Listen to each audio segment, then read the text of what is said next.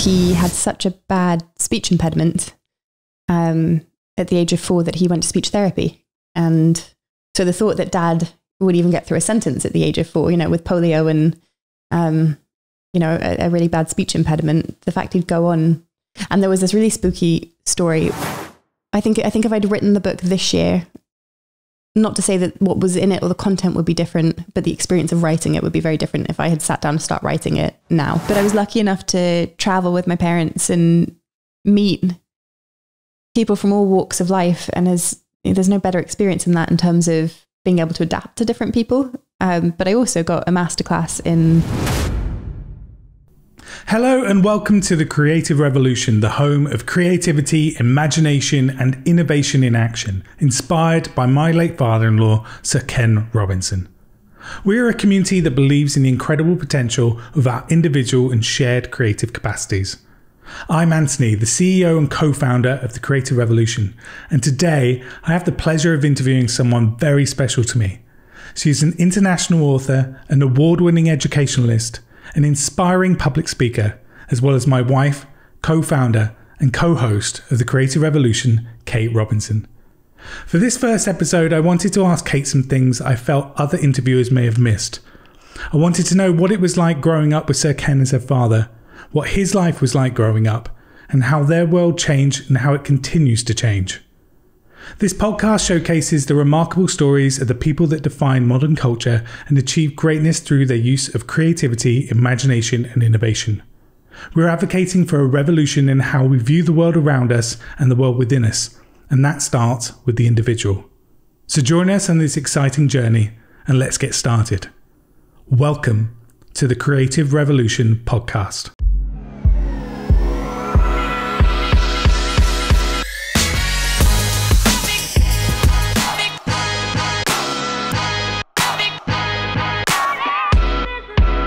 Just a bit there. There you go, thank you. You're welcome, more in shot.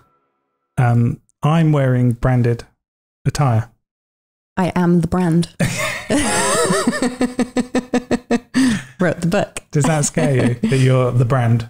No, but I have sort of stopped wearing my jumper a little bit. Why is that? On the school run and things like that. It was one thing when we were like pushing the book when it first came out, and now maybe I should get one that's not yellow. Why? I love the yellow and I have a thing about yellow, as you know, but I wonder if I should have a black or white one. Well, it's a hint. My birthday's in May. I'm not getting you. You've just called yourself the brand. You can't then say... I'm kidding. I am not the brand.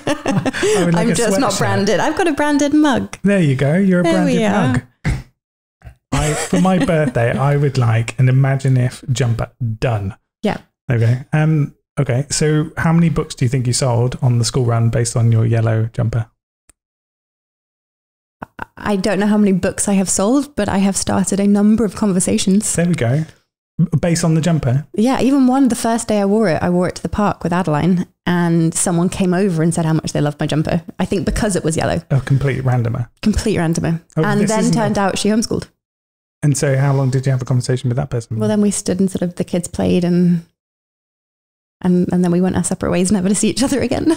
Oh, if you're out there. I was wearing a yellow jumper at the park.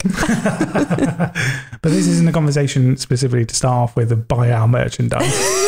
But I'm just literally saying I turned up to represent you. Well done. Thank you. I appreciate that. And I do wear it quite a lot, which is also really cool. And it can be found in the shop at any one point. In a range of colours. But how was the book, firstly? In terms of the writing of it, I was there. I've been credited for making you cups of tea.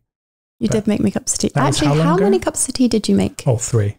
I was going to say, because your office was above mine. The kitchen is below. Yeah, I was tealess as well, to be honest. Yeah.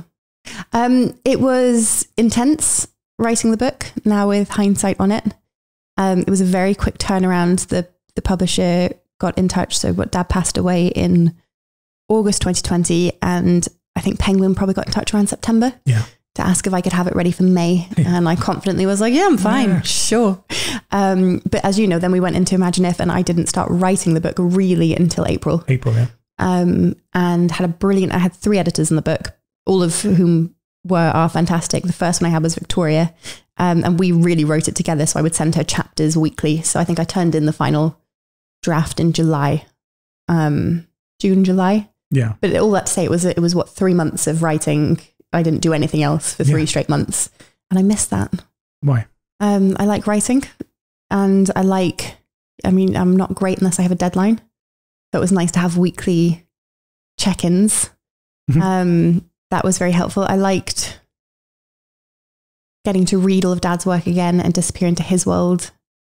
There was a freedom to it. And I remember sort of when I sat down and finished it, I think the last thing I did was the acknowledgements, because I don't know if anyone else who's written a book agrees, but I found that the hardest part because you're so terrified you're going to, I'm sure I did miss people off. That person in the park. That person in the park. But I remember when I finished, I sort of, this is going to sound possibly bizarre, but possibly not, depending on your belief systems. I sort of felt Dad go. And it wasn't even that I'd been aware that he was in me for the time of writing the book, but when I'd finished, I suddenly missed him all over again. Yeah. Because I think I'd been in his headspace and trying to get him into mine, and the book's written in his voice. So I'd really been channeling him for, it was still in the first year of loss. And if anyone's lost somebody, that first year is, well, they say the first year is about survival. The second year is about endurance, which I think is probably true. So where were you at the time when you were writing? I started writing at 6 months after Dad died. So denial, squarely in the realm, squarely in denial. Yeah. It was a nice way to keep him. I think if I'd written the book this year, not to say that what was in it or the content would be different, but the experience of writing it would be very different if I had sat down to start writing it now. Why would that be? I'd have known you'd ask that. Don't tee me up. Because it is just different nearly 2.5 years on versus half a year on. I'd just seen him 6 months before. Yeah. And we'd been working on it very closely together, and it was all very fresh in my head and my mind, and his voice was still very fresh in my head. And being able to write in his voice came from having had so many conversations with him about it, not from copying his writing style. So I think if I tried to write it now, it would be much more a kind of copycat as opposed to a poltergeisty flow. Because you wrote it together, didn't you? And I'm sorry to start off with this, but I think it's really important. Can you talk more? I don't think I've heard you talk through that writing process properly, including how we've made a joke about what your dad possibly passed you for the book, which I don't want to get him in trouble and him look down on me and think you get smited. I don't want to be smoked. See, that's possibly why I've done the lightning bolt just in case. But could you talk through, if you don't mind, to everybody, the experience you had, because your dad was writing his manifesto, wasn't he? Yes. Dad had been writing his manifesto since the original deadline was 2017. So it had been... Be careful with lightning. No, I think if he was here, he'd say the same thing, but he'd...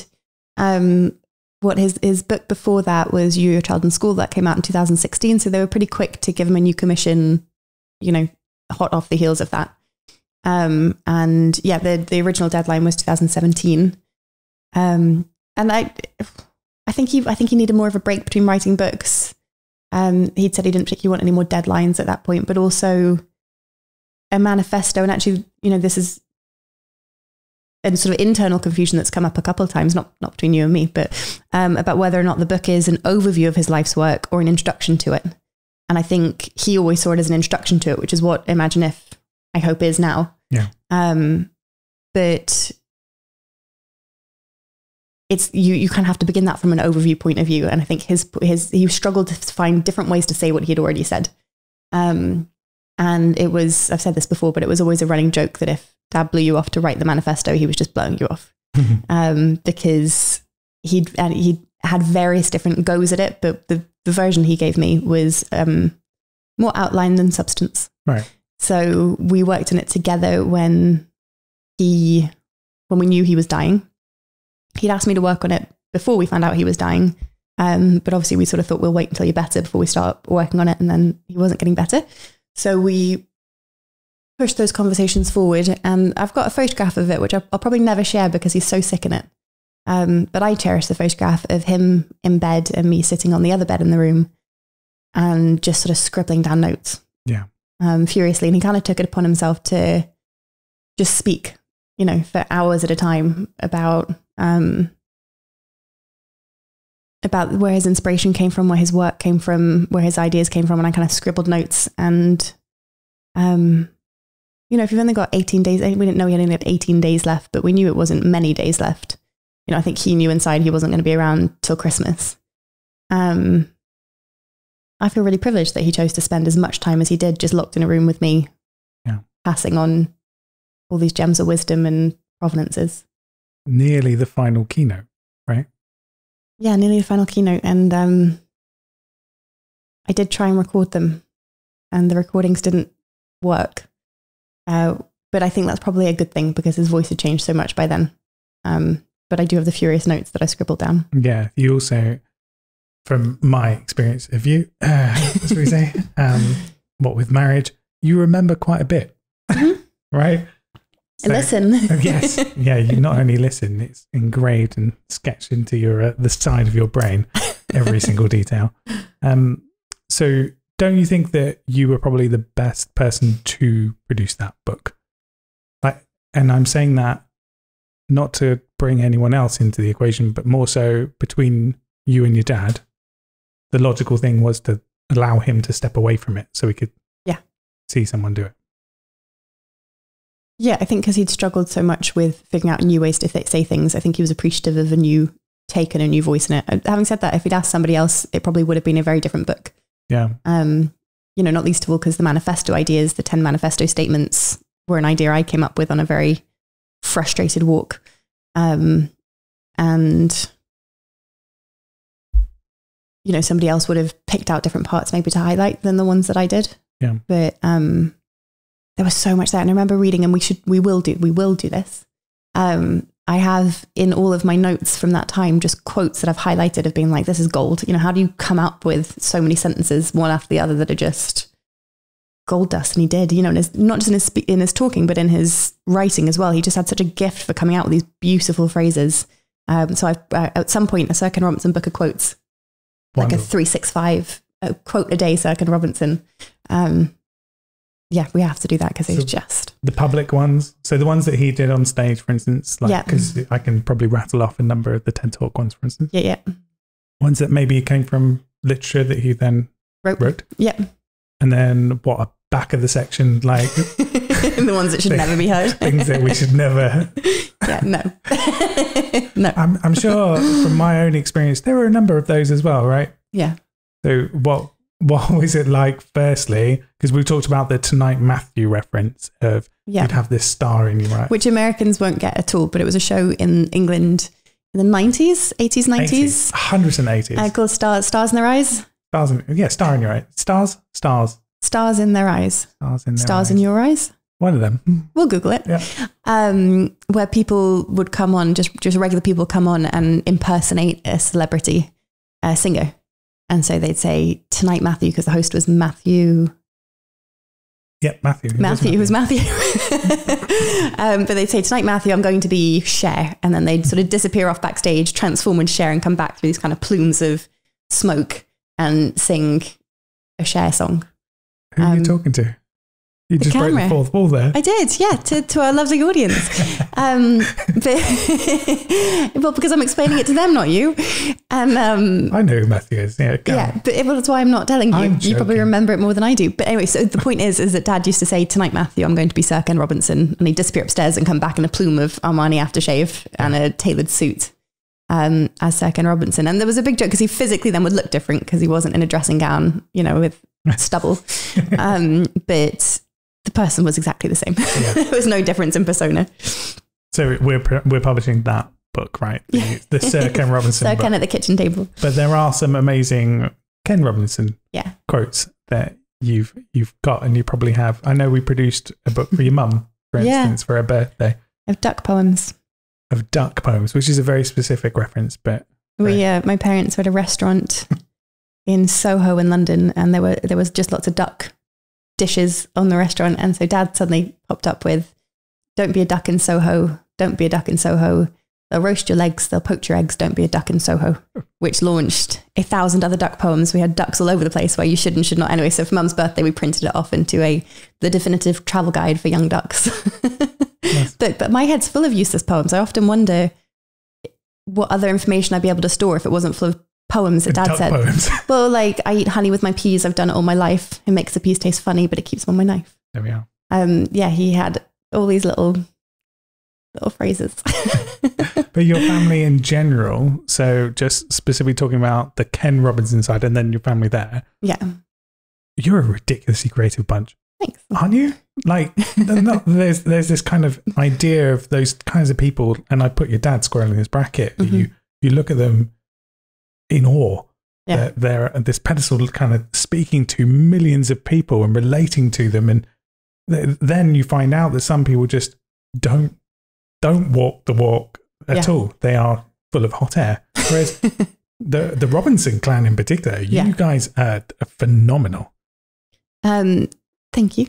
I think a lot of it is, I'm not sure we're any more phenomenal than anybody else, but a lot of it, particularly when it comes to, say, the Robinsons, so Dad's immediate family, his 6 siblings, comes from circumstance as much as anything else, and conditions.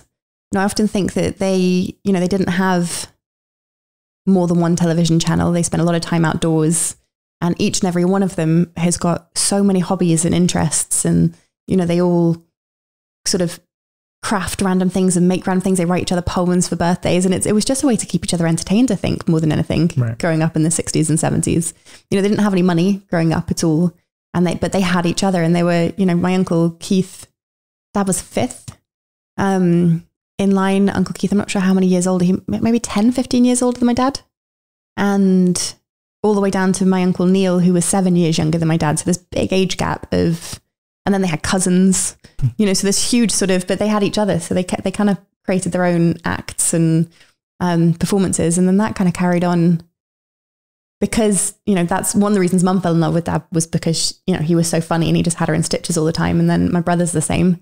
But I think it's just conditions. When you grow up in a family that's kind of tickled or inspired by those things, they carry it on. Right. Well, we carry it on with our kids. Oh yeah. We're a laugh a minute.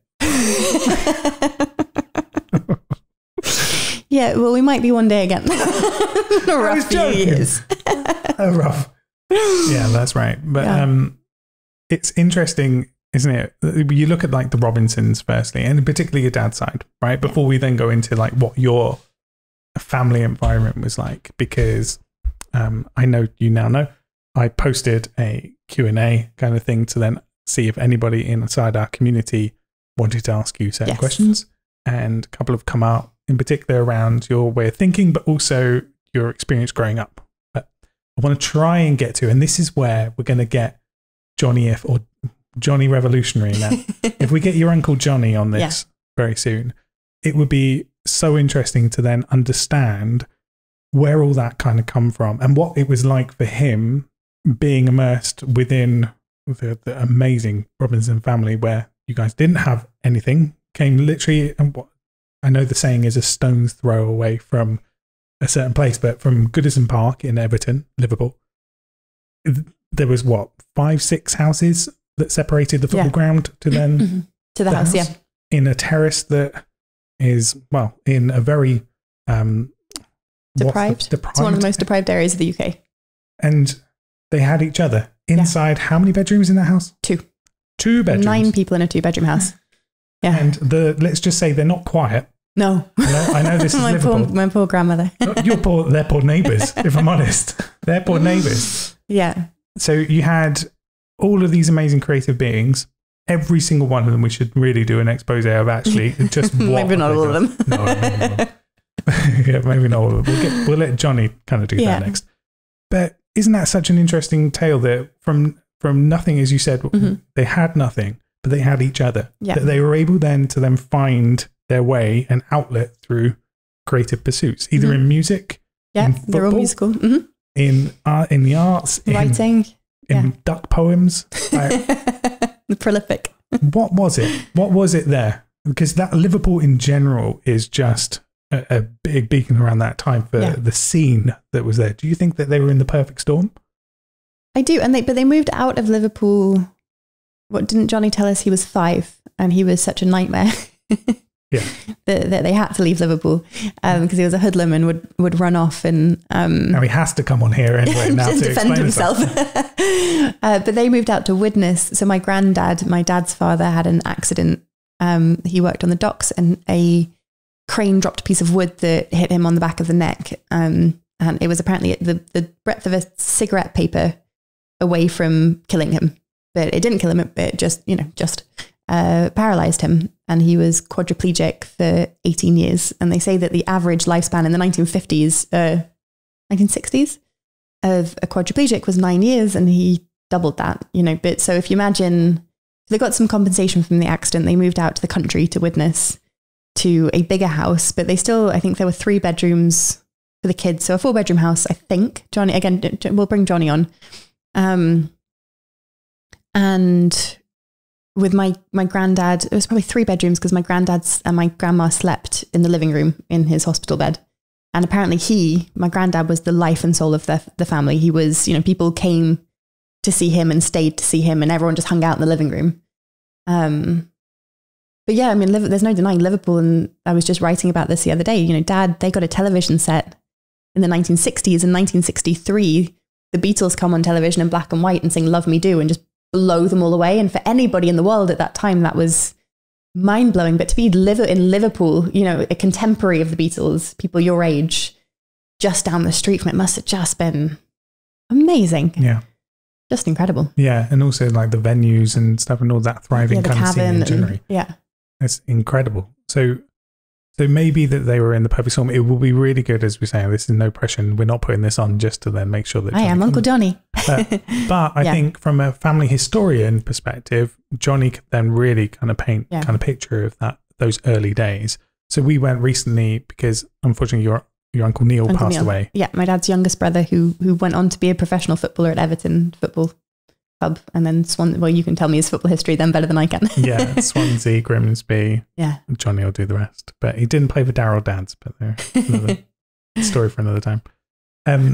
So what I was asking? What did I ask you? We were up in Liverpool because unfortunately Uncle Neil passed away very suddenly. Yes, and so on the street that they then lived is now a school.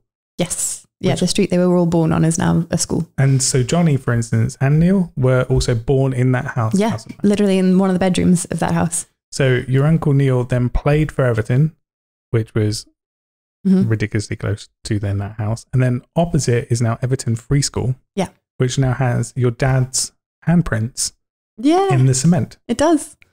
Yeah. That must feel incredible for that family. Well, what I find amazing about it, Dad, because he had polio when he was 4, and they were the generation that grew up outdoors, kind of kicked out in the morning and come back for your dinner, or someone on the street will feed you anyway. And Dad he had calipers on 2 legs like Forrest Gump, and he couldn't keep up with everybody. So he found that the best way to keep up was to be on his hands and feet. He said it was like a crab. He'd sort of just clamber along the place. So for him to have his handprints in cement on the street where his hands literally ran him around, growing up he must have, I wasn't with him when they went for that, and they've moved it because when he saw it, they were at the back of the school on a different road, and now they're literally on the street where they lived. Because you can see it from like the house. Oh yeah. It's a tiny little, it's a very small road. Yeah. What incredible. So if I can then say, firstly, your experiences of life in general are full and littered with incredible coincidences. Yeah. Loads of just various romantic stories such as that, like your dad's version through like experiencing polio and having that throughout his whole life. The first and only one, inside the family that then got polio. Yeah. And which is remarkable if you think that 9 people inside one house. A 2-bedroom house. Yeah. They believe that he got it through a speech. Well, that's what's even more amazing is he had such a bad speech impediment at the age of 4 that he went to speech therapy. And so the thought that Dad would even get through a sentence at the age of 4, with polio and, a really bad speech impediment, the fact he'd go on. And there was this really spooky story where my nana was taking dad to speech therapy when he was probably, I don't know if it was before or after he got polio. I'm not sure if he went back to speech therapy after he got polio, but because he was the only one that went to speech therapy, the working theory is he got polio at the speech therapist, but how it didn't pass like wildfire. There weren't 9 of them at the time. Because Johnny was born afterwards, so there were 5 kids at that point. But anyway, they were walking to speech therapy and a woman crossed the street and grabbed my nana by the hand and said, "Your son is going to speak to millions." And it seemed so, they were in Liverpool.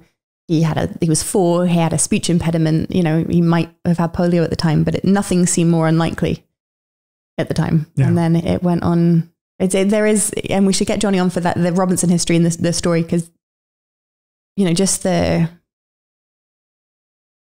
rise throughout his life, as you say, and based entirely, I think, on, because there wasn't, there weren't people to open doors for him, so it was all based on interest and intellect, but I also think on personality and character and on being able to be affable and, people from any age loved him. Yeah. And still do. Yes. That's incredible, isn't it? So all of those kind of romantic stories and link-ups of things like whoever that lady was, maybe she needs a sweatshirt. Don't suppose she's still around. But there are so many remarkable stories. I think Johnny, for instance, and most of the Robinson family, I think we should then talk to here. But from your perspective of that must have been incredible for family parties, right? Yeah. So you were in the UK. Mm-hmm. You would go and see your family for family functions. We won't get into the details of what happened in those family functions because you were probably briefed. I think you were, weren't you? Not to talk about them at school the next day. Go on. Okay, sorry. But that must have been really key for your development too. Do we didn't go that often.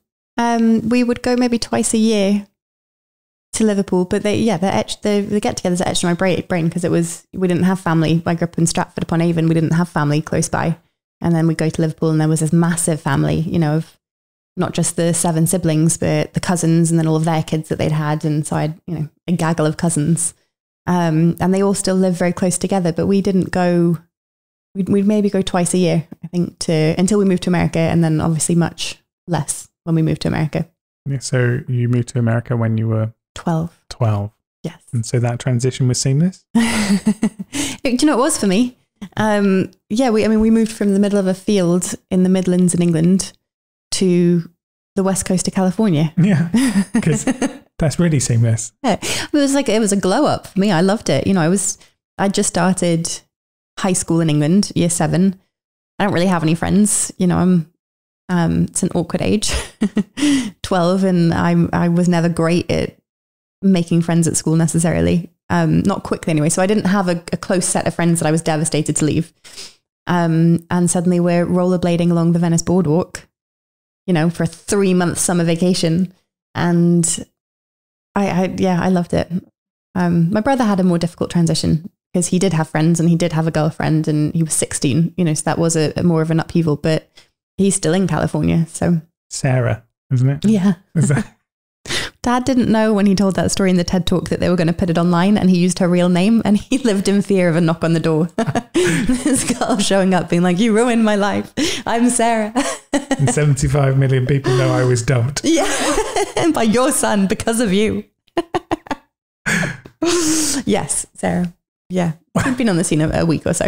Right. Okay. But that is, as he says, that's like a long-term commitment a week. Yeah. So I know that was really hard for your brother at that time, but for you, that was a good time to then do that. Yes. So 12 years old, where you could transition really nicely from a UK field with nothing in there but your fairies, yeah, which you then bring along to then the US. Did you bring along your fairies? No, I left them in the garden. Okay. So were you a different person, do you feel, from UK version of you to US version of you very quickly?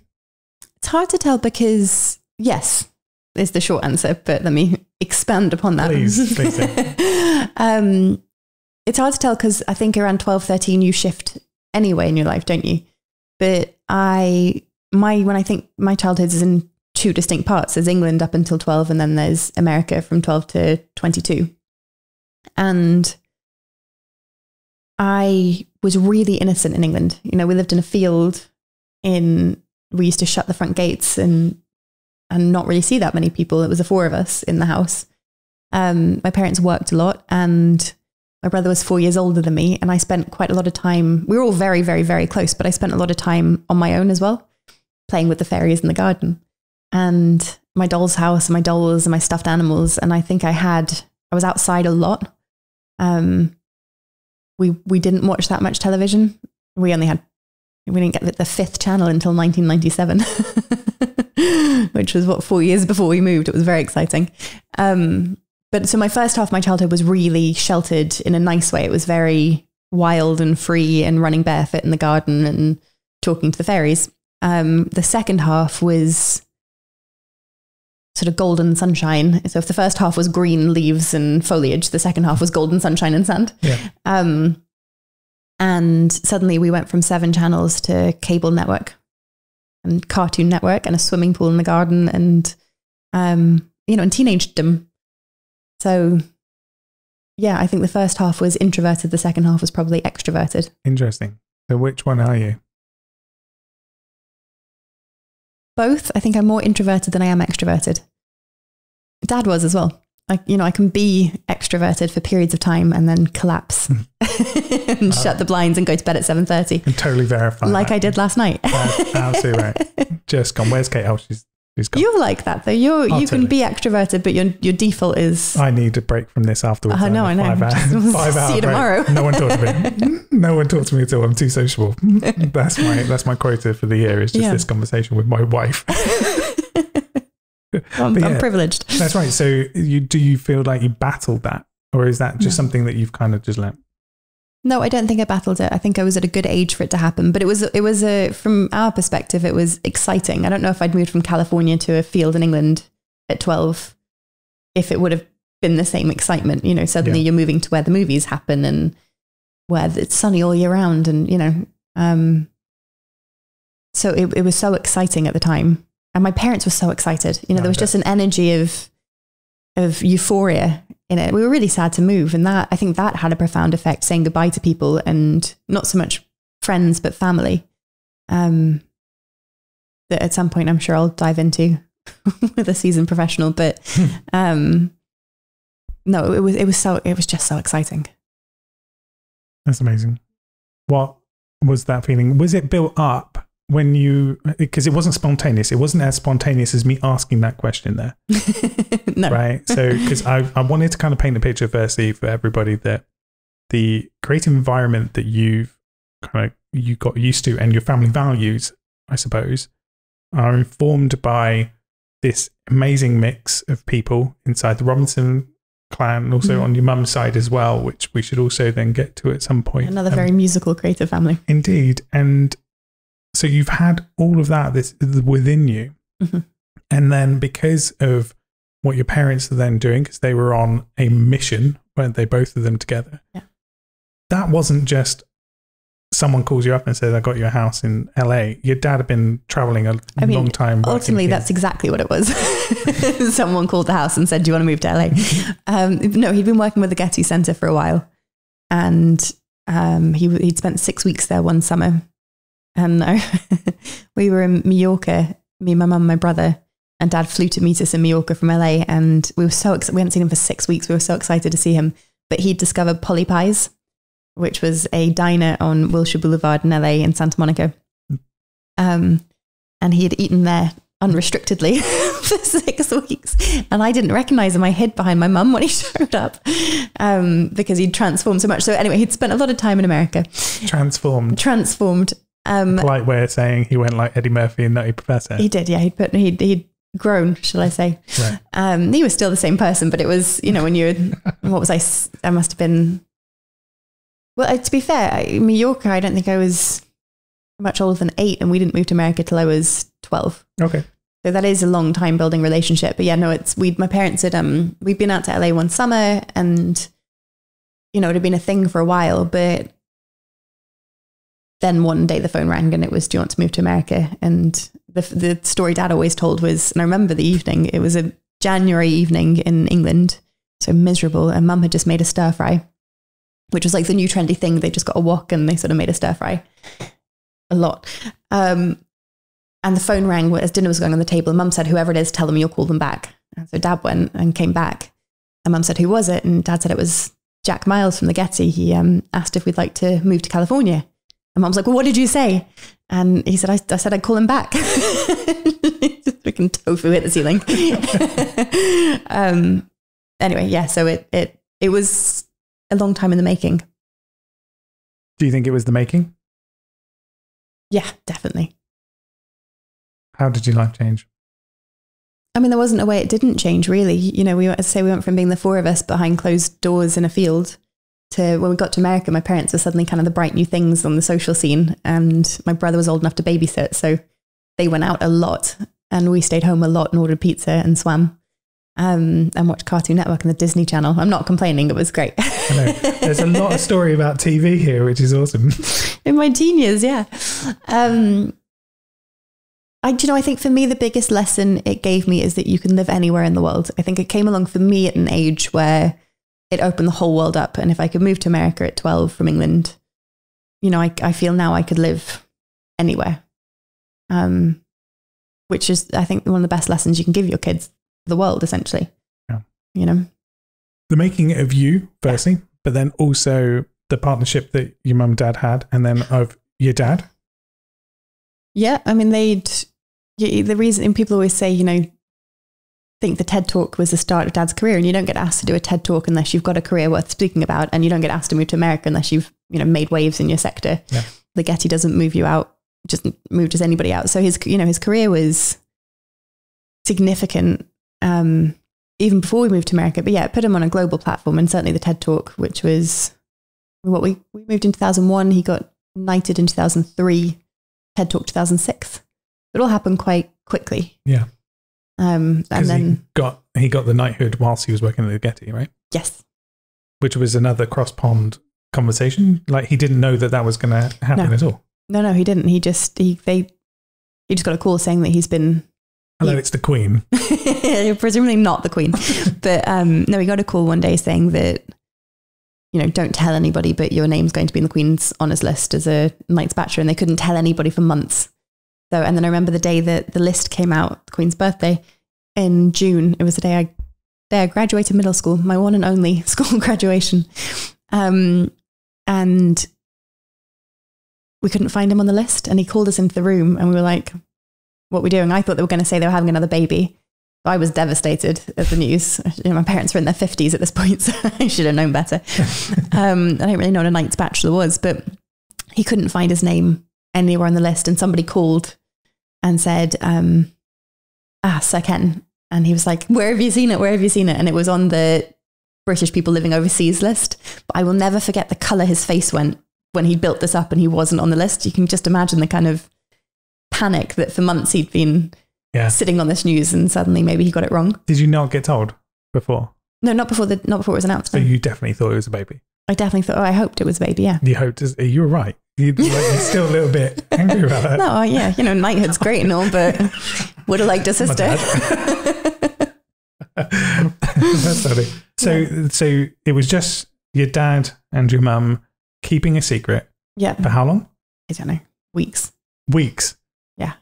And then he reveals all to you guys. Yeah. And condoles you and says, don't worry about the no baby. Don't be silly. And weeks of that building, he can't find his name in the list. Yeah. I can't imagine how white your dad went. No, it was red. It was the colour of this. It just went like... just as in embarrassed. Sort of just, he went scarlet, the colour. And then the pure relief when the friend called to say... Incredible. What was that feeling in that room? Oh, do you know, I would love to say something beautiful and profound, but me and my brother were teenagers. Okay. You know, I was 14. I didn't really know what a Knights Bachelor was. The significance grew on me. I'm sure we did that kind of classic teenage thing, like, oh, cool, well done, and went back to the computer. But for them, my mum wore a tiara out of dinner for weeks. She genuinely did. Jeans, white t-shirt and a crown. But for Dad, for him to call his mum, who was still alive at the time, and to have come from that house we talked about, that, 2-bedroom house on Speller Lane in Liverpool, to call and say, I'm going to be knighted, and to take her to the palace as well, for the knighthood.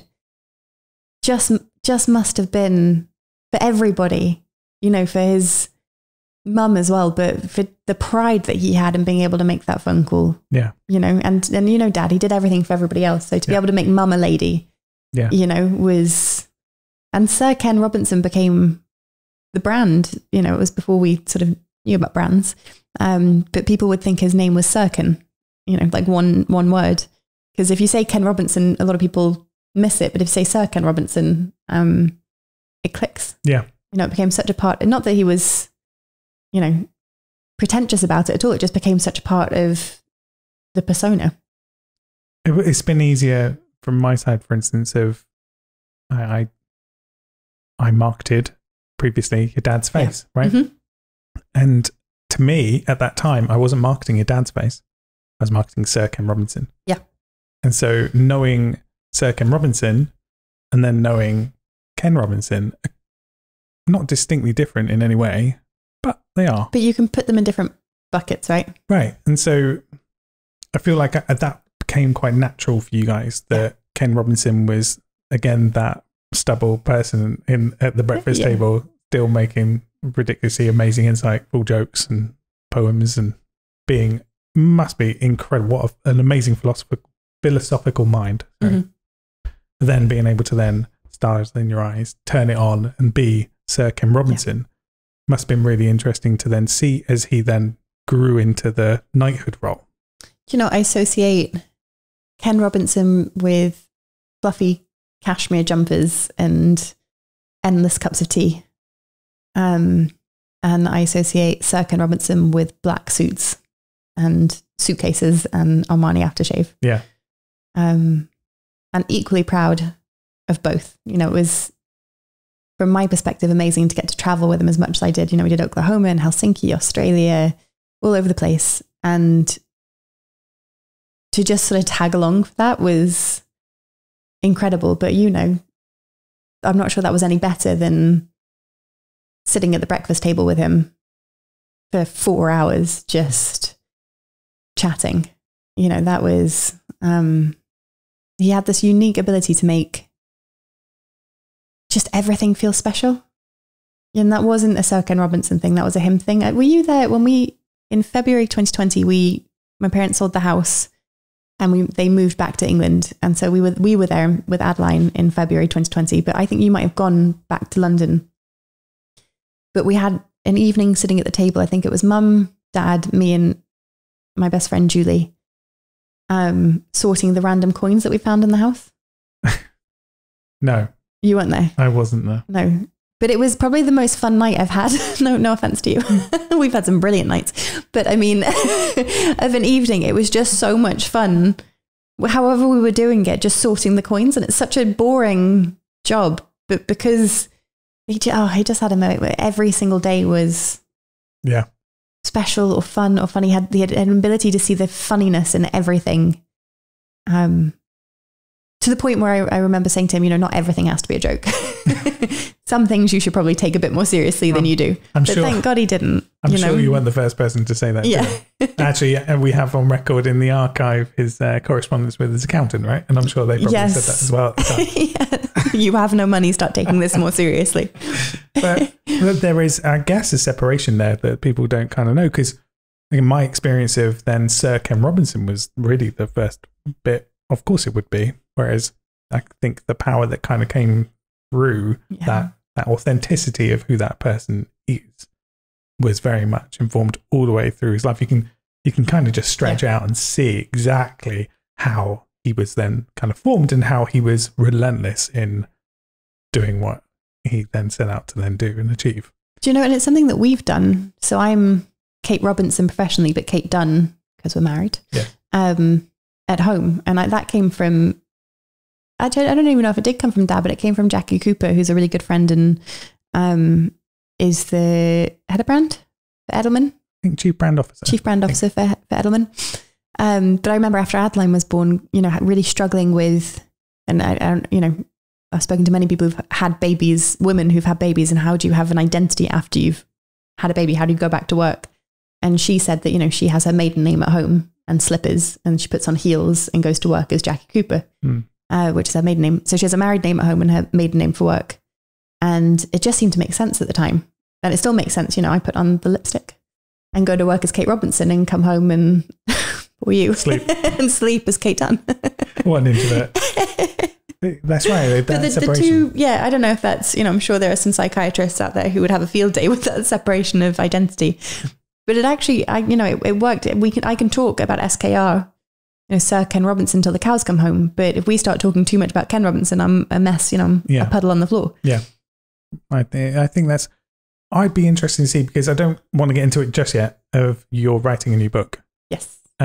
But there are parallels there with what you've just said, which need to probably be explored a bit more around now that we live in a third world. Would you like to quickly just do the premise, and then I'll get back to the line of questioning? Sure. So the new book, well, I'm writing a new book at the moment. The idea behind it being that imagine if we talk about how we don't just live in one world, we live in two. Everybody, there's the world within you of your own thoughts and personal emotions that's private to you. It exists only because you exist. And then there is the world around you, which is the physical world that we all share, that happens, you know, no matter how highly you think of yourself, it's there regardless of whether or not you're in it. And the two are so intimately connected because you form a sense of identity based as much on the world around you as you do the world within you. It's formed by your experiences of the world, and how you view the world is through the lens of who you are on the inside.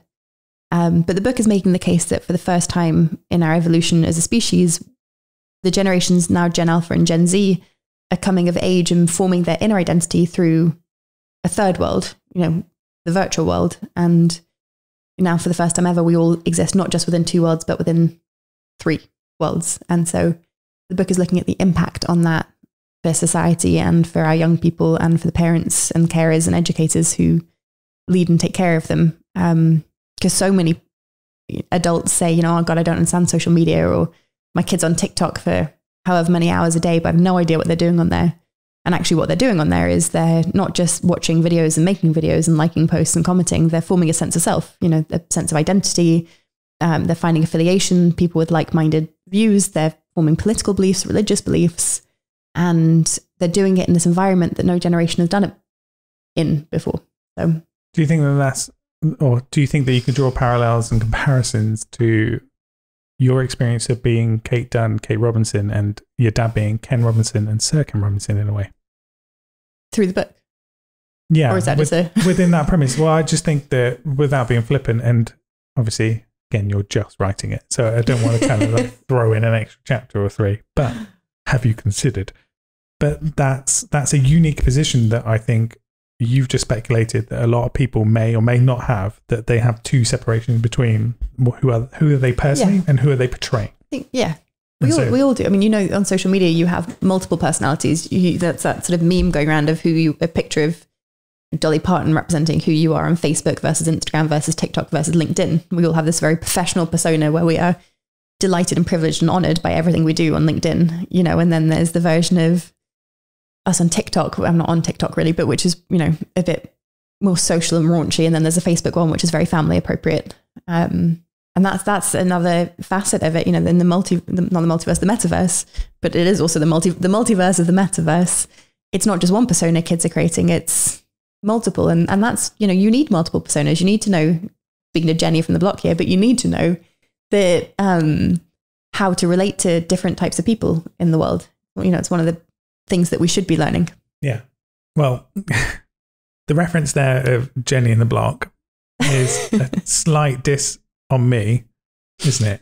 That depends how you take it.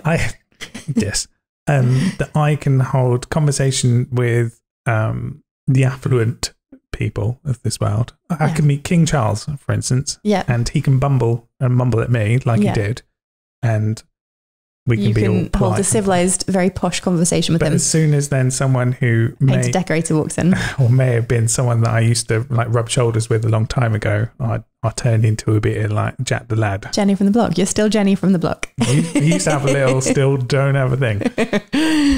Okay, thank you very much for that little thing. You're welcome. All on you. But that's two personalities, right there. That's absolutely right. You have to be able to adapt to different types of situations and people. So do you think that you've developed that yourself naturally, or do you feel like you've been inspired having a father who would then come down, stars in your eyes, smoke appearing at the breakfast table and be like, I smell amazing. I am Sir Ken Robinson. Do not get up.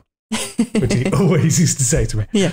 Not the smelling amazing, but... No, he wouldn't say I smell amazing. Walk in a room and say, don't get up. He did smell amazing. Did smell amazing.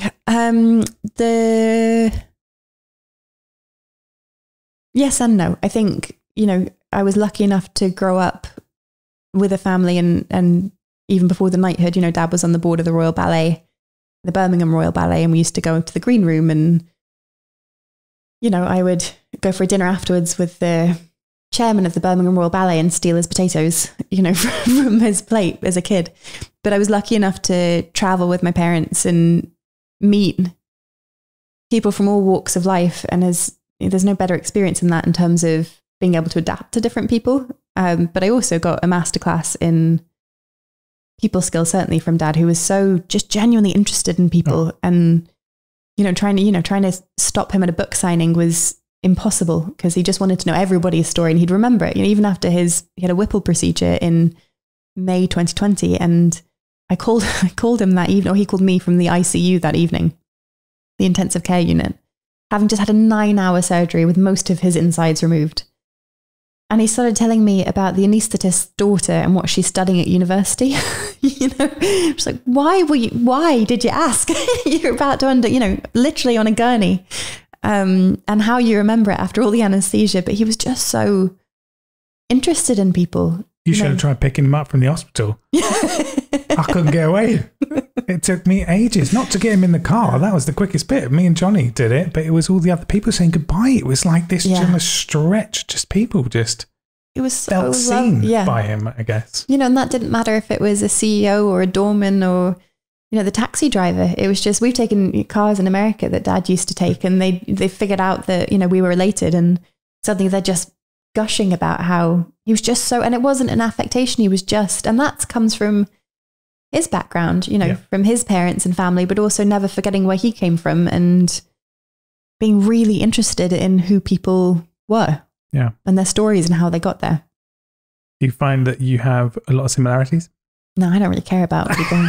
You can't do that. See, that's one similarity there. Taking that joke and making it. I hope I'm sure, I hope we have many similarities, but I wouldn't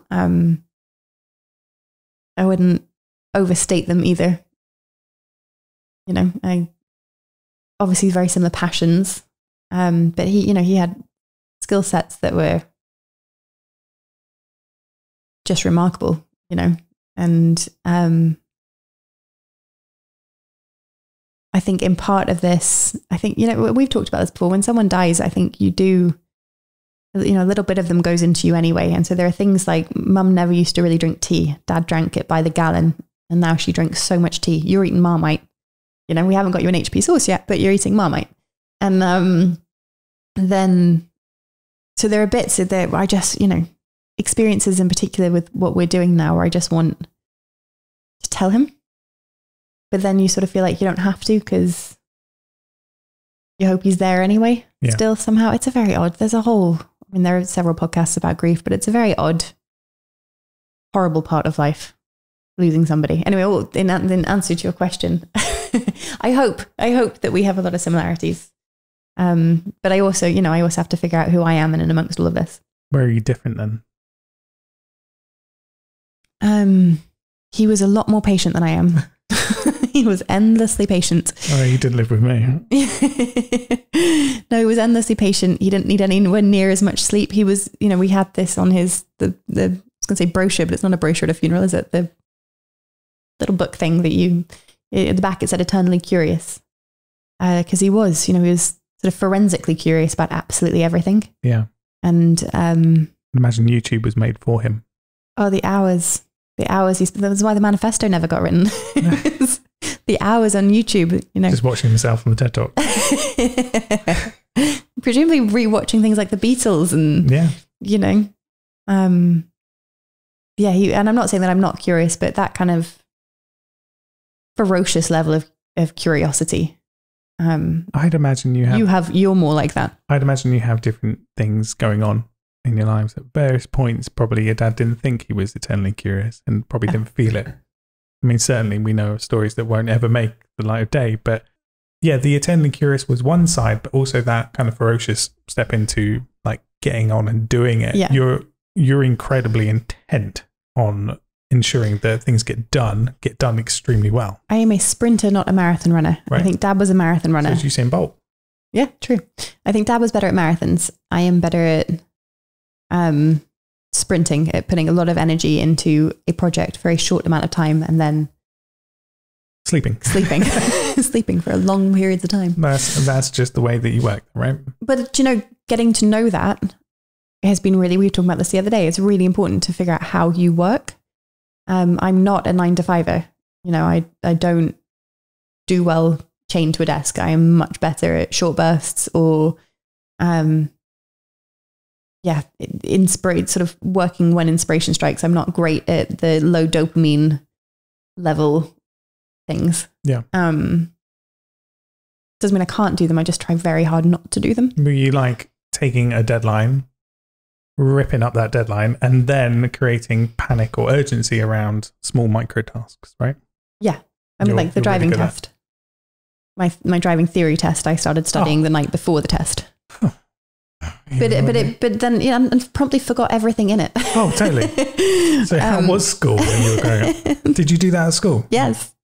Or just like study the day before and then just... No, in school I just didn't study. I and failed the tests. I found when we were going through the archive, I found all of my report cards and they were damning. Can we please publish some of them? No, they were mortifying. You know, really, it was things, you know, Kate needs to learn to show up to class. Kate needs to do her homework. You know, Kate looks bored. And then there were lots of things like, you know, Kate's contributing really well and seems very interested in the topic, but just doesn't turn in the homework. No one hasn't studied for the test. And I just... What year was this? I left school in 2006 when I was 16. So it was the early 2000s. So, and your dad's TED Talk was in March 2006? Yeah, and I left school in March 2006. Right. So he gets off the stage and he's like... We're going... No, it was not quite like that. I got mono or glandular fever and took a month off school because I was so sick, and then started getting text messages like, you're going to fail the 11th grade. And stop being sick.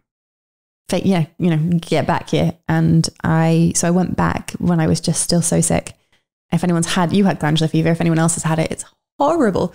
But I hadn't read The Great Gatsby, which was English was the first class back, and I hadn't read it, and there was a pop quiz, and I just went up and said I haven't read it, and I got kicked out of class at 7. What time school starts? 8:30 in the morning in America. So I did what any responsible, independent 16-year-old would do, and I went and cried in the bathroom and called my mum. There you go. And actually, she took me out of school when I was 16. It took me out of that school when I was 16, and then there was much bigger conversations about what would come next. You know, I think by anyone else's standard, I let myself down at school. But I have a very hard time making myself do something if I'm not interested in it. And we know this, right? I have a really hard time playing by I'm not particularly rebellious at all, but I have a very hard time playing by other people's rules. Yep. And being told what to do and when to do it. And you know, a hormonal teenager version of that was, I think I silent quit would be the term now. I did a lot of silent quitting in school until we just quit. In 2006, March. Yeah, March 2006. Isn't that such an interesting time that they were told that you do this, your dad does this TED Talk, you were in bed? Yes and no, because, you know, say you don't get asked to do a TED Talk unless you've got something to talk about. So it wasn't like the first time Dad had talked about this stuff. And they didn't know when he did the TED Talk that it was going to be put online.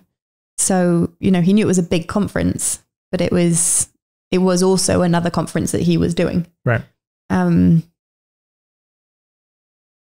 Yeah. And meanwhile, you know, and there were other factors. My Nana had died the year before the TED Talk. So the TED Talk was a year and a month after she had died. And it was what, you know, we know that because we've been living through one recently. You go through these periods in life where you're just sort of rapid transition. Yeah. You know, you kind of have a 2-year stint where it's just like you've kind of gone into a time warp of transition, and then there are periods of time when nothing really happens or nothing really changes that much. Yeah. Which I can't wait for, by the way.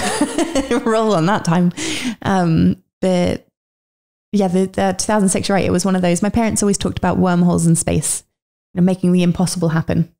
And that was one of those wormhole moments, 2006 for us. Yeah, specifically that month as well. Yeah. That's incredible that for everyone else at that time, it was just your dad doing another conference. And for everyone else, yeah, you were at that time at the end of your tether as a family, supporting you through school. Yeah. And they unschooled you. Yeah, we unschooled.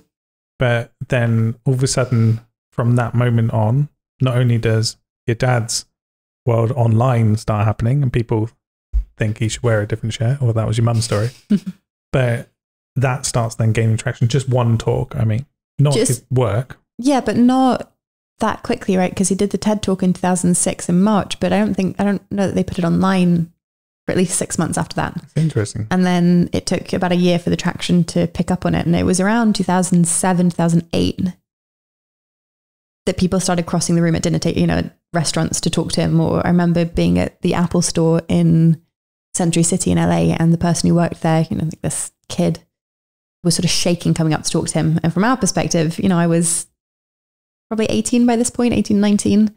I wasn't living at home anymore. And so we'd meet for dinner and things. And that was just bizarre and hilarious. And he was so lovely, but it wasn't like we'd grown up with a famous dad or an actor, who people were always crossing forever, from any age. It was such a novelty for him and for us. It was just great, and what a nice person for it to happen to. Yeah. So because you're I don't want to say directly, but you have similarity with the girl in that story of the TED Talk. Gillian then, yes. So you could really identify and probably... I think like a lot of people. Would you then say that your dad was channeling a lot there in terms of his experience of watching you? Because you didn't see your school reports. No, I never saw my school reports. So he was feeling that for you. Yeah, he took them and kept them. He didn't burn them, he kept them. For you to sift through in the archive. To sift through long after he died. But no, I didn't. He didn't share them with me at the time. Or if he did, I can't remember. Why do you think that was? He was a fixer. He wanted, he did things like when I was 18 and I started working, he registered me for US tax and never told me. It wasn't until we packed up the house in February 2020, he said, by the way, here's all your tax statements from the past 10 years. I was like, what? Didn't know I'd been paying tax for the past 10 years, which is really lovely of Dad, but also not particularly helpful. And that's a lesson, I think, when it comes to us raising our kids. It's probably one of the few things I do differently would be how you do your taxes. Yeah. But he just wanted, I think the biggest joy he had in life was working hard so other people didn't have to. So the people he loved could just have a nice time. It came from a very good place. But what was the question? I got all distracted there by how nice he was. Do you find that happen a lot? Yeah. Yeah. No, he was, it's one of those, for us, one of those sort of unimaginable losses.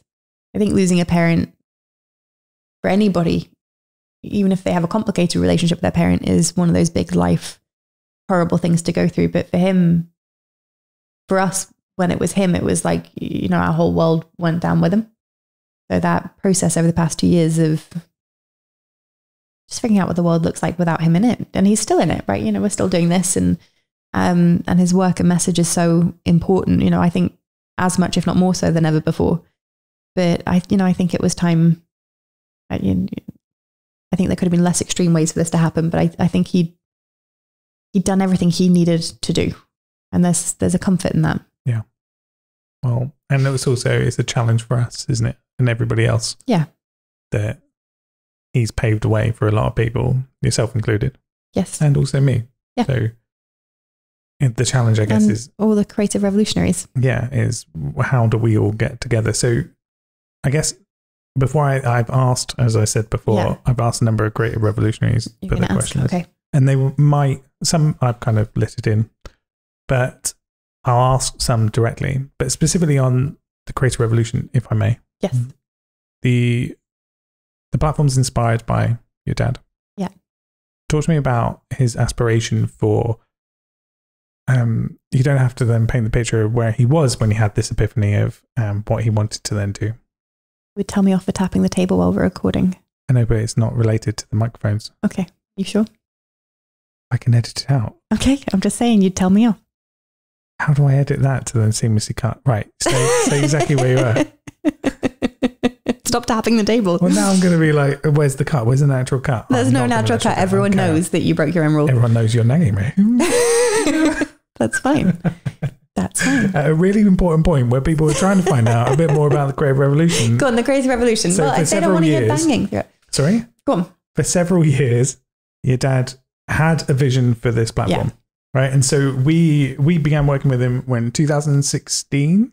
Yes. Because, we haven't really got... Why have I not asked you about like the main points in your life? Like what's the best moment in Singapore, for instance? Like what changed your life forever? In Singapore specifically. Like who's the best person you've ever met? By it, and no, I'm joking. But we started working with your dad in 2016, didn't we? Yeah. In the most incredible way. Yes. Well, for me anyway, I thought it was awesome. I went to Cannes Lions because your dad was there. Yeah. So, went to Cannes 2016. Your dad was speaking because he was involved with a project called Dirt is Good. Yep. I don't know why I said it in such a funny German accent. Now. I've never done it. There's more of a question inflation. It was the Real Play Coalition, right? Which is still exists. It still goes on. It's things like Lego and IKEA and other very cool organizations, and Unilever at the time talking about the importance of free unstructured play, and Dad chaired the white paper that they wrote as a result. So yes, he went to Cannes for that. So he went to Cannes and he spoke there on behalf of and with Unilever and these brands. Yep. Meanwhile, we met ran around Cannes. we met in 2015. Yeah, in Singapore. In Singapore, where I told you to get out of my way. Yeah. In a nicer way. Look at us now, it's fine. Mm-hmm. Is that game we were playing? So we meet in 2015. 2016, unbeknownst to everybody, like Cannes Lions was organised by the same organisation I worked for. Yeah. Your dad asks us to then jump with him. So you were working with 100. I was working with 100. Yep. You were working with Bet. Indeed. And the idea was that I think he knew that his mobility was getting worse and he was getting older, and, you know, the structure had always just been him. You know, and Mum and his agents and that, but it all depended on him getting on planes and going and talking to people. And so we came on to devise a structure that would go, we called it Project Legacy even back then. Yeah. And Dad asked that we not do that because it sounded like Project In Memoriam. I totally forgot we called it. Yeah, we always called it Project Legacy. The idea was, how do you extend his reach that in a way that isn't dependent upon him? And so we came up with, at the time, it was called Pocket, wasn't it? It was sort of Sir Ken in your pocket. The idea was that it would a website where people could come and access his thoughts and his recommendations and him really. And he got so excited about that. And he used to have an exercise bike, and he was like, I was on the exercise bike and I suddenly thought we can get people connecting with each other and collaborating. And anyway, so that it had various iterations, but this is what the Creative Revolution is. Yeah. I'd love to have seen him with it. Yeah. Would have been great. I know obviously the technology that we've then got for the Creative Revolution is probably night and day from what we could have then produced at that time. Yeah. And we were talking about apps and things, which we will have a mobile version of the Creative Revolution, but it was going to be specifically app based, wasn't it? It wasn't. Yeah. He did. I think he'd really love it. Why? Because it is everything he said. It's people can connect, they can collaborate, they have access to his thoughts. And it's about the community, which, he was the grassroots revolution. It's the reason we don't have corporate sponsorship. It is the grassroots revolution that's, transforming the world. And that's what he campaigned for, and he loved, like we said, he loved people so much. And I think he would just love every member of this community. I wish so much that he was here so that he could come and talk to everybody. But I just, knowing that people are actually doing, dedicating their lives and their careers to being the change. Not necessarily inspired by him, but just for the belief in the Creative Revolution that we all talk about and care about so passionately. I think you're absolutely right. I can imagine that with the tool that we have where we send our welcome messages, for instance, I think he'd have been thrilled to do every single one. I think there is probably a length or a limit to how long the message could be. And I think he probably... Speaking of which, you've got to ask me the community questions. I will do. I have a number of questions. Yeah. I'm going to pull out, firstly, I'll do it in order, which is also really good. I'm ready. Well, because funny enough, Susan's been in touch, Susan Hilliard. And well, Susan knew your dad from way back when. She so did. What's really interesting here are two As questions that she teenagers. asks. Yep. So the first one is, did you find a big difference between the British education you received and the USA education you experienced when you moved to Los Angeles? Could you explain? Yes. And I should caveat this by saying that I went to private schools in both England and America, which is important because the system is different in both, but also I wasn't specifically within the system. But in England, I went to a prep school. It was the way they mostly are in England. It was Church of England. You know, we sat cross-legged on the floor and sang hymns at assembly. I mentioned that because the first day at assembly in my American school, we walked into the gym, sat on bleachers, there was Eminem blasting, and the assembly was run by the students, by the prefects. So it was like, you know, we weren't wearing uniforms anymore. It was like walking into an American movie, you know, with the football players and the cheerleaders and the red cups at parties. But, you know, I did 4 years in America of American history and nothing else from a history perspective. You know, in England, we did things like Latin, and other, you know, world history, I suppose, which I think there is a focus on American history in American schools, which makes sense. But mine's such a story of privilege. It was an elite experience on both sides of the pond. So, but I think the scale is so different. You know, I have friends who went to state schools in America or public schools in America, you know, and there are 600 kids to every grade, whereas the schools I went to are much smaller, and elite is the only word I can say for all of it. For both. Yes, for both my American experience and my English experience. But also it's a difference. It would be different, right? There's a difference between primary school and secondary school. And there was I said I did 6 months of high school in England, year 7, but I went into 7th grade in America because the way the system works. So I started middle school in America. My brother got hit hardest because he did his GCSEs, and we flew the day after his last GCSE to America. And then he got to America and his GCSEs meant nothing. He aced them by all accounts, but they meant nothing. He still had to do math. He still had to sit the SATs. I moved to America before the GCSEs. I left school before the SATs. So I have dodged, I have cousins who there's so many exams. There are a lot more exams in England. You know, they're right the way through. And I have cousins who then graduated in England and went on to become accountants. And I felt like we're still doing exams right through their 20s. Whereas I had the exact opposite experience. I kind of dodged exam bullets left, right and center, which is great because as we've established, I don't think I would have done very well at hours trapped away revising. My brother was much better at that. I don't know, based on your driving test. Yeah, but that's quick burst. Well, that was mine. I remember from my experience of GCSEs, we had an English anthology to go for our English literature GCSE, and I won't say his surname just in case, but his name was Nathan. We were in sets that spell out my school name, Forest. Right. I was in F, and he was in T. First time I ever met him, he asked me what set I was in, and I said, I'm in F. And he went, F is for thick. So what are you in? He went T and walked off.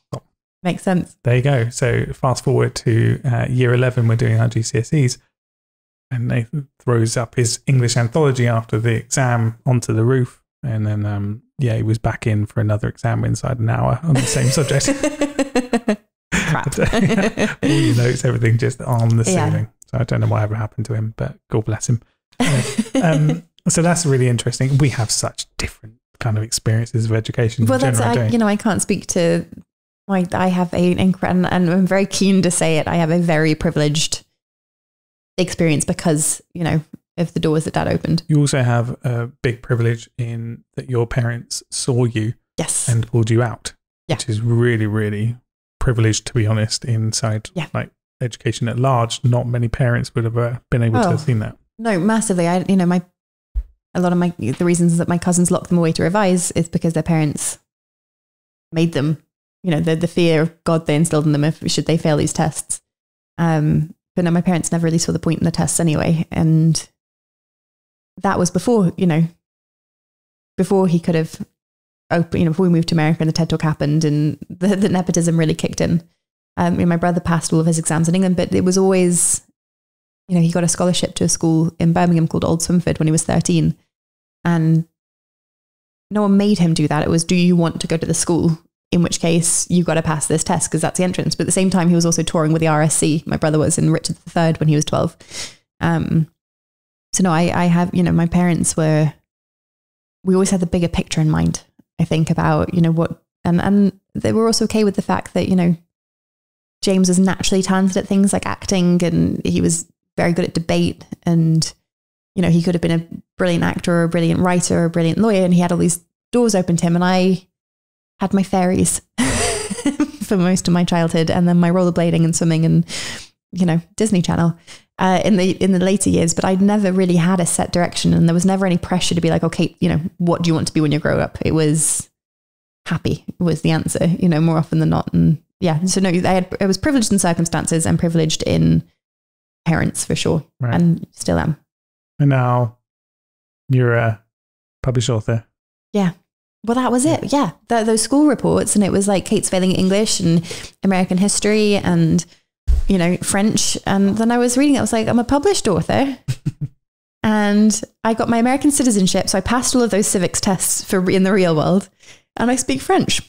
So, but I you know, learn at my own pace. There we are. And also you apply at a ferocious pace as well. So Susan also has asked, because she was with us at the town hall, that, and I guess it kind of dovetails there based on your experience and also mine. She asks, did you say you're about to start homeschooling? Can you explain why you decided to do this? Yes, we are about to start home educating our daughter Adeline, who is, I keep saying 5, she's not yet, she's nearly 5. She'll be 5 in April. So she's in reception here in the UK. There are a number of reasons. I have always wanted to home educate. And I remember before we had Adeline, I don't even know if I was pregnant with her yet. No, we just had a great night. And then I was pregnant with her. Flipped it. No, it was a good night. No, we talked about because you and I have different experiences. Yeah, massively. Obviously. Like if we could go to town on the amount of experiences you've had where you just dropped like the Birmingham Ballet and like, sorry, they are incredible stories and experiences because you had, not privilege, sorry, but you were privileged to have a big world kind of lens, a perspective that is big worlded. You can go and live wherever you like. Yes. You don't make your bed and like lie in it forever. Hardly ever make my bed. But that's a separate thing. We should do. No, but I can't imagine anything worse than thinking I had to lie in a bed that I had just made. You're right. Yeah.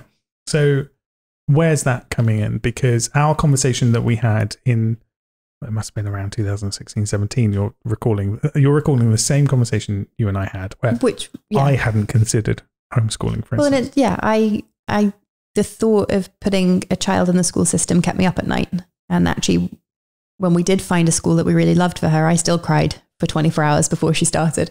But it's like, I was raised vegetarian. And so when it came to weaning Adeline, I couldn't sing Old MacDonald while simultaneously spooning her chicken. I just couldn't do it.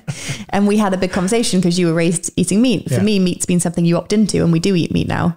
Adeline doesn't, but we do. And for you, meat was something you just opt out of. And education for me was always something that, you know, I just couldn't imagine putting my kids into the system because I was so scarred by it, and I didn't want that for my kids. But then we found, you know, we found the school for Adeline that's beautiful and she's just come on so much and has been wonderful for her. And then we decided to move to London, which we were supposed to be doing in February this year.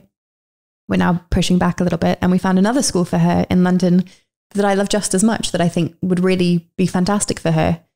And I always assumed I would home educate because I couldn't find a place I was comfortable at, like a kid going to school in. And then suddenly I have 2 schools and I still can't shake this. I can sort of only describe it as being what people feel like when they're called to the church.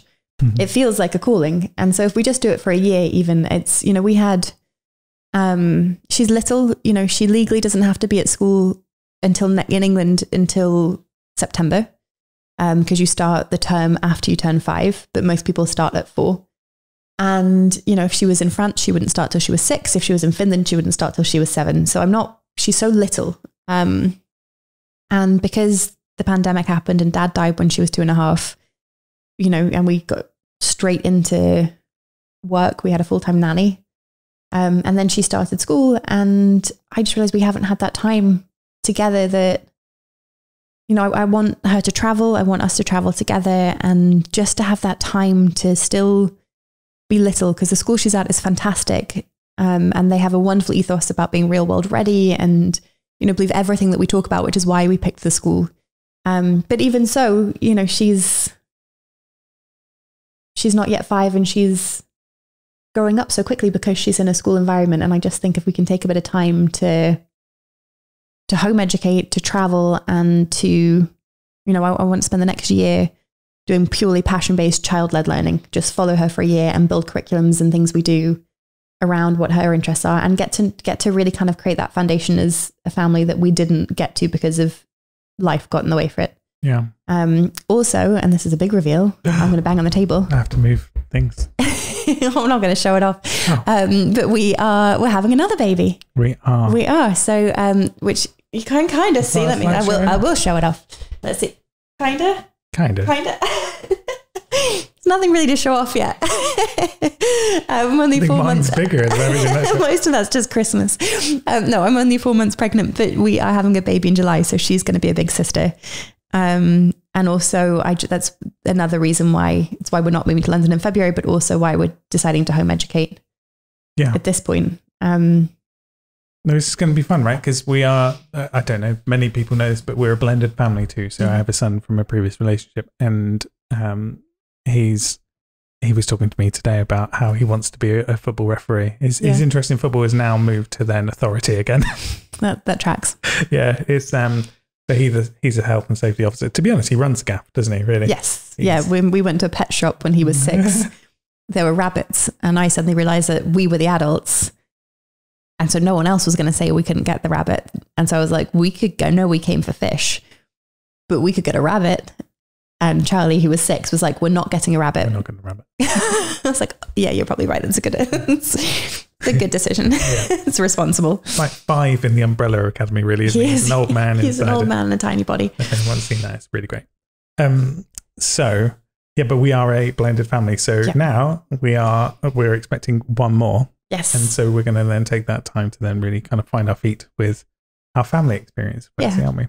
Yeah, Kate Dunn. Spend a bit more time being Kate Dunn. Kate Dunn, but also don't worry, creative revolutionary. Nothing will change. After I'll still crack the whip, make sure the content's ready. Next question, because I've got another interview in 10 minutes. I'm just saying. 10? Yeah, 1 o'clock. Oh, I'm so sorry. Okay. Is that right? I'm sorry to everybody that I'm very much in demand.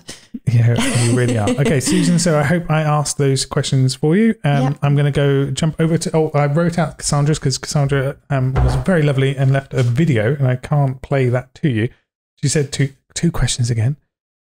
What success stories of SKR's thinking implemented on a broad level do you have?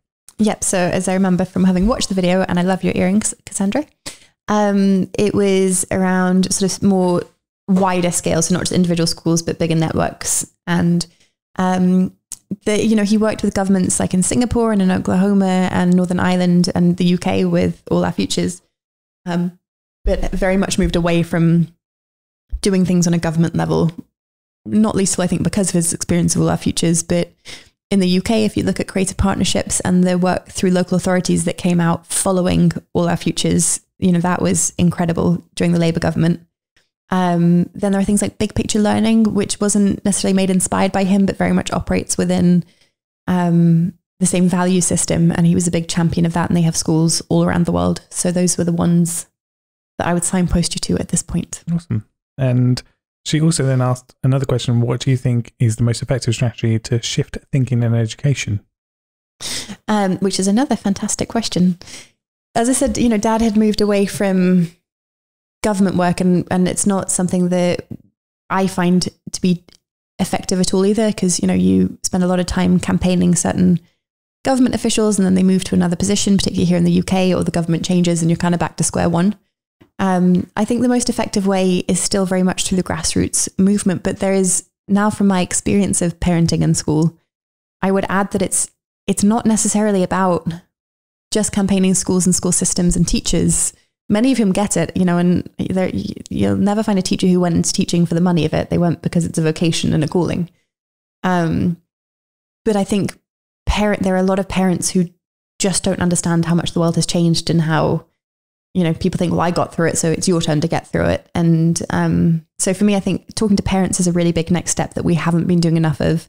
And as ever, involving young people in the conversation, because that is the true grassroots revolution. If you can get young people fired up about their rights, and of which they have many, if you look at the UN rights of the child, that's when I think the rumbles really start happening. I would love to see this community pick up those 2 threads as projects within the project section. I know obviously we have counterpoints, which is brilliant as a premise and something that we will then build upon. Build out. But then those 2 points you make in particular just really excite me. Yeah. Like Charlie, we're very lucky in a way that, so for Charlie, he's got a great school in London that then educate kids in terms of their rights of the child. And he quotes them verbatim and says that's that one. He does. Which is rough at article. Rough at a dinner table, isn't it? We're like, eat your beans, whatever. According to Article 17. I don't have to eat my bees. But it would be really, really great to then build out more campaigns from our side, but also champion ones that already exist. So if anybody knows of ones that exist around those 2 threads that actually would really help, we'd love to then champion those. Yeah, sure. I'm so sorry, I'm going to run through very quickly, but Penny Hay asks 2 questions with 3 points. Ready? Cool. I'm ready. So if you could change the education system, what 3 things would you do first? First, I would make use of technology to personalize it for every student, because, we put this in the book, but people say you can't personalize education because, it's too complicated and too expensive. And the first point is that thanks to new technologies, it's not too complicated. And there are fantastic initiatives happening in schools daily that make great use of technology for keeping track of personalized learning. And the second is that it may be expensive, but if you look at how much alternative programs cost to make up for the shortfalls of formal education, and actually invest those into education from the get-go, so that you render those programs obsolete. It is an investment, not a cost. And surely that's what education must be anyway. So that was the first thing. I would make it more personalized. The second is I would give children much more of a voice in it and include them in the process, because the average young person spends 22,000 hours in education from the start to the finish, not including kindergarten or college. That is a lot of time to be told that you don't have a voice and that you're just one cog in a wheel. So I would give young people more voice. And the third is I would make less of it. In our research of homeschooling, the amount of time, certainly in elementary school, that kids spend actually learning, not to say they're not learning from life, but, sort of actually absorbing information they're being told, ranges from 1 hour to 3 hours a day, depending on what stage they're at. And the rest of that time is discipline. It's moving from classroom to classroom. It's changing activities. It's going to the toilet. It's having lunch and things like that. I think, the 8:30 to 3 approach, or the 8 to 3 approach in education 5 days a week, is a lot for little people. And as they get older, maybe add more of it. But I think I would, I would, we're talking about going down to 4-day working week. I think a bit more life balance for kids, particularly when you think of how oversubscribed a lot of them are. There are kids in Adeline's class now who are 4 years old with tutors at 4, and doing after school activities and extracurricular activities, sometimes 3 a day. I would just turn it back and make more space for childhood and recognize that learning happens in informal situations as much as it does in formal ones. Brilliant. Love that. Thanks. Thank you, Penny, for that first one. Thank you, Penny. If you had 3 wishes for the future of your children, what would they be? Okay. The first is happiness. Well, I'm going to include the obvious ones in the first. The first is happiness, safety, and health. They're 3 of my favourite doors in Snow White. Happy, healthy, and safety. No, but that's just sort of the bubble around them, that they can move through life in safety. The second is that I would wish that they don't lose their sense of self through life, that it doesn't get bullied out of them by other kids or pushed out of them by society, and that they can move through life in the world being the most authentic version of themselves. And the third is that they have adventures, that they don't take, we said before, I used to say to Dad, not everything has to be a joke. And he'd say, it does though.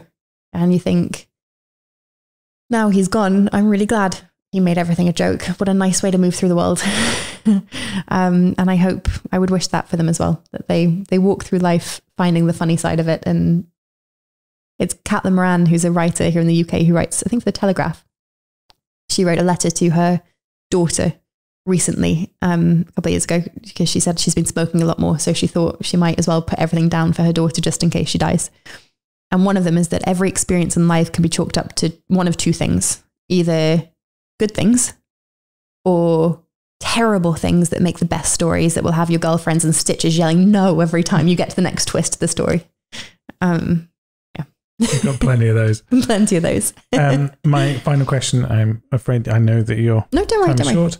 After reading, hold on, one more thing. This comes from Phil, who has a fantastic group inside the Creative Revolution, for those that don't know, who is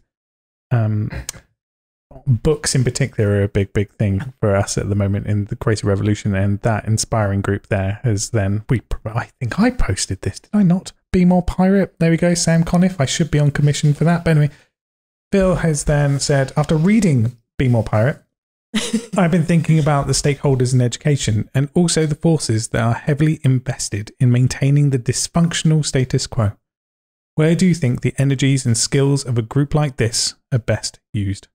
That's from Phil Morgan. Well, I'd be interested to have a conversation about this properly, because I'd like Phil's opinion on this too. But I make the point in Imagine If that everybody is a stakeholder in education, because, you know, even if you don't have children going through it, you live in a society that is shaped, thank you, that is shaped by the results of education. So I think everybody is a stakeholder in education. I think teachers are doing the absolute best that they can with, you know, there's strikes happening here at the minute and not a huge amount of support. And for me, I mean, I said it in the question for Penny, so I'm going to stick with that answer. I think that the two big stakeholders that are worth having a bit more love and attention are parents and young people. Because, and this is partly what, you know, the new book about the three worlds that we now live in, it's aimed at parents as much as it is at educators and carers. Because we are parenting and caring and educating now in ways that we never have done before as a species. You know, we were watching Frozen Planet, the David Attenborough documentary the other day about seal pups and how the parents take care, and the mum takes care of the seal pup for the first 6 months. That's not going to change really for seal pups. You know, their mums, as long as they have habitats still available to them, which may change or is changing. Parenting a seal pup's sort of an age-old tradition, but for us, we adapt, and, you know, from the era of rock and roll onwards, it's kind of spiraled into this generational divide that keeps occurring. But we have a chasm now rather than just a divide between parents who just don't know the world that their young people are growing up in because it's virtual, and they didn't grow up in that world themselves. You know, and in education, we do a really terrible thing, I think, of saying that the virtual world has no business in the lives of our young people. You don't have your portable devices, you don't have social media. There's, you know, once in a while you get teachers and programs who make the best use of it as much as they can. But yeah, I think connecting with those two groups, because they are ultimately going through education. It's not, you know, not that teaching is ever just a job to anybody, but parenting and growing up doesn't work by school hours. So engaging them in the conversation. Completely agree. Well, I mean, it'd be awful for us if I didn't really agree, but no, it'd be an interesting dinner table conversation. Well, I think, Phil, you make a really good, well, you pose a great question firstly, and Kate, you make a great point. I would like to expand that further. So perhaps we should build that out as a topic. Yeah, I would love to. And then also maybe, thank you very much, everybody, for your questions. Thank you. I really do appreciate that. If those that didn't get a chance to then ask a question through me, then you can then do so, and maybe we'll then do this again, because this is the first of many, and we had to kick off Creative Revolution podcast with the Robinson in the room. It only made sense to. But also we'll be then adding this feature again of asking our guests pertinent questions ahead of time, which will be really useful. So thank you very much for those that then jumped on that and then gave the questions. But then for the next one, if you want to kind of get involved, we'll then do that. And I would love to then ask you a couple of questions later down the line. Not right now, because you've got another commitment. But you know where I live? Exactly. I know where you live. I got everything down. But thank you very much. I really appreciate that. And I know it's a bit different. I know it's a bit strange. It was nice. But yeah, it was really fun just hanging out with you. I don't get a chance to do that. So, right, on that, thank you very much, Kate Robinson. Thank you, everybody, for sending your Q&A. And we'll see you Cheers. soon.